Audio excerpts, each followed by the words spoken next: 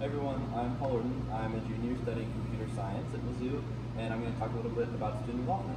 So behind me you can see the Concrete Canoe, which is one of over the 50 plus organizations in Mizzou Engineering, and it's a competition team, and every year from scratch they build a concrete canoe.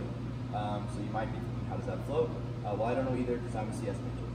But someone will know, and it's an awesome org to get involved in. It looks great on a resume, it's great for employers. And there are tons of other organizations, so societies based on identities you identify with, majors you're pursuing, general interest orgs, such as an engineering fraternity and sorority, tons of great opportunities. Another way to get involved is with undergraduate research. So one thing about research here at Mizzou Engineering is you don't have to wait till you're a grad student or even an upper level student to get involved. So the second semester that I was here, I emailed one of my professors. I was interested in his research, and he allowed me to come and interview and talk to him, and he offered me a position. So it's really easy to get involved with research.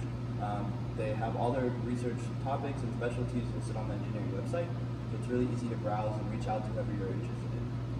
Finally, a last way to get involved with Mizzou Engineering is by studying abroad.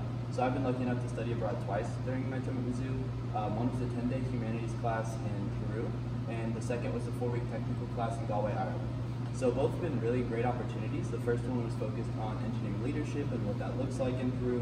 So that was really interesting to see how engineering is kind of a global language and that problem-solving skills are really useful anywhere in the world. Galway was also nice because it was a more technical course, so I was able to learn abroad and kind of do some site visits there, and again see how engineering is a global effort and that it really doesn't matter where you end up, but you'll be making a good impact.